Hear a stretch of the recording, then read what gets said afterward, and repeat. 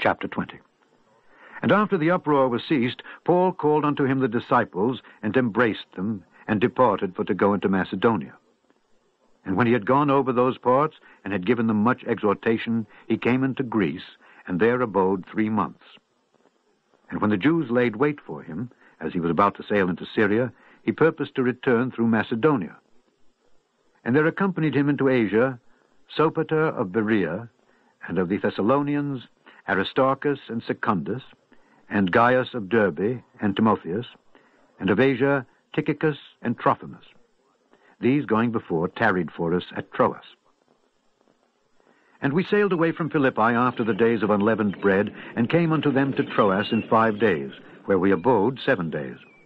And upon the first day of the week, when the disciples came together to break bread, Paul preached unto them, ready to depart on the morrow, and continued his speech until midnight. And there were many lights in the upper chamber where they were gathered together.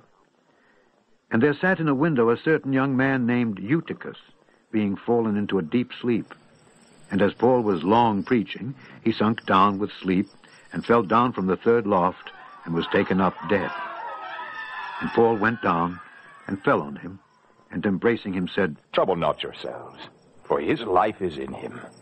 When he therefore was come up again, and had broken bread, and eaten, and talked a long while, even till break of day, so he departed. And they brought the young man alive, and were not a little comforted. And we went before to ship, and sailed unto Assos, there intending to take in Paul, for so had he appointed, minding himself to go afoot. And when he met with us at Assos, we took him in, and came to Mytilene. And we sailed thence, and came the next day over against Chios, and the next day we arrived at Samos, and tarried at Trogyllium. And the next day we came to Miletus. For Paul had determined to sail by Ephesus, because he would not spend the time in Asia. For he hasted, if it were possible for him, to be at Jerusalem the day of Pentecost. And from Miletus he sent to Ephesus, and called the elders of the church. And when they were come to him, he said unto them, Ye know, from the first day that I came into Asia, after what manner I have been with you at all seasons, serving the Lord with all humility of mind, and with many tears and temptations, which befell me by the lying in wait of the Jews. And how I kept back nothing that was profitable unto you, but have showed you and have taught you publicly, and from house to house, testifying both to the Jews and also to the Greeks, repentance toward God, and faith toward our Lord Jesus Christ. And now, behold, I go bound in the Spirit unto Jerusalem, not knowing the things that shall befall me there, save that the Holy Ghost witnesseth in every city, saying that bonds and afflictions abide me.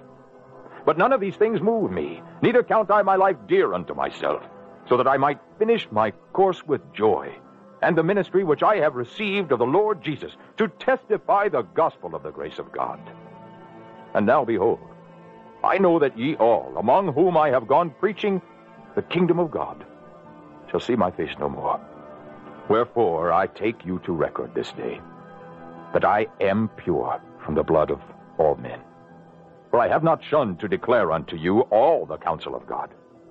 Take heed, therefore, unto yourselves, and to all the flock, over the which the Holy Ghost hath made you overseers, to feed the church of God, which he hath purchased with his own blood. For I know this, that after my departing shall grievous wolves enter in among you, not sparing the flock. Also of your own selves shall men arise, speaking perverse things, to draw away disciples after them. Therefore, watch, and remember that by the space of 3 years I ceased not to warn every one, night and day, with tears.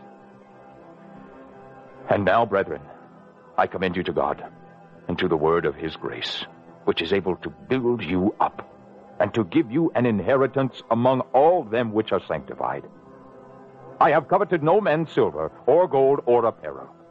Yea, ye yourselves know that these hands have ministered unto my necessities, and to them that were with me. I have showed you all things, how that, so laboring, ye ought to support the weak, and to remember the words of the Lord Jesus, how he said, It is more blessed to give than to receive. And when he had thus spoken, he kneeled down and prayed with them all. And they all wept sore and fell on Paul's neck and kissed him, sorrowing most of all for the words which he spake, that they should see his face no more. And they accompanied him unto the ship.